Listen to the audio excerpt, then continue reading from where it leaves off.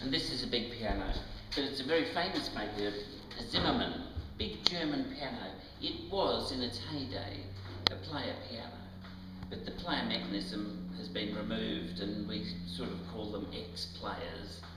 But that doesn't mean that the instrument as a piano has been diminished. In actual fact, they are quite glorious pianos to play. You can imagine big strings, a big resounding cabinet, and quite a lovely piano. It's a very inexpensive way to get a first-class under-damper piano. So we're often asked, do you have any ex-pianolas? And I've usually got one or two at any one time. For kinders and things like that, where the piano has to make itself heard over little concert nights and things like that, these are ideal. They've got a big voice to them.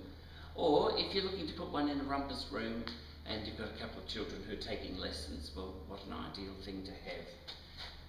Big Zimmermann ex-player piano with lots of tone.